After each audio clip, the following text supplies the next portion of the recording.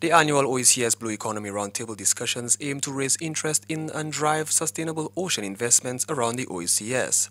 Discussions emphasize the importance of integrating environmental, social, and governance criteria into blue investments and provide a platform for key stakeholders to meet, share insights, and explore collaborative opportunities that could drive innovation and growth in the blue economy sector. We have a global ambition for France and Costa Rica, who are co-hosting the conference. And this ambition takes place 10 years after the Paris Agreement at the end of COP21, as we remember. And basically what we want to do is very simple. We want to repeat a similar achievement for the ocean, for the blue world. And it's at the top of the French diplomatic agenda for 2025. The ambassador outlined the objectives which will be discussed at the upcoming 2025 meeting. He highlighted the need for protection of the marine environment and for citizens to be more eco-friendly.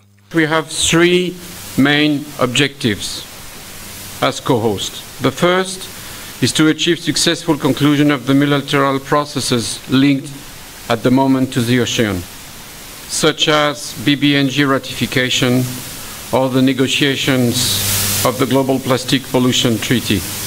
Why? Because we want to raise the level of ambition for ocean protection. Karine James highlighted the issues which hinder OECS member states fully utilizing the blue economy. She spoke of the efforts which Grenada is making for the sustainable use of its blue economy. Ms. James encourages member states to review their strategies to ensure their success. Grenada's blue economy strategy is central to our national development. With an exclusive economic zone that is, the ocean plays a crucial role in our economy, our food security, and of course climate resilience. Now, to unlock the full potential of our oceans, policy coherence, as you've heard before, and regional collaboration are essential. We must also address key challenges like climate change. We must also address key challenges like biodiversity loss and pollution that are particularly pronounced in small islands developing states like ours. Minister Sean Edward honed in on the need for policies to be fine-tuned before venturing into the blue economy. He shared insight on St. Lucia's progress in forming a policy of strategic use of the ocean.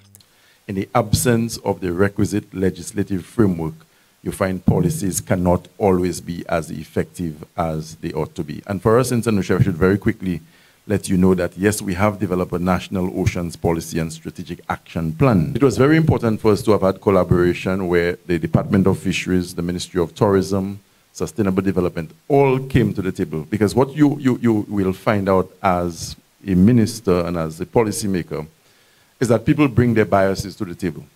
Discussions will be held with relevant stakeholders to ensure effective policies are created for the blue economy. The 4th Blue Economy Roundtable was held from October 15th to the 16th at Harbour Club Hotel, Rodney Bay, St. Lucia. For the DBS News World, Manasseh Stanislas reporting.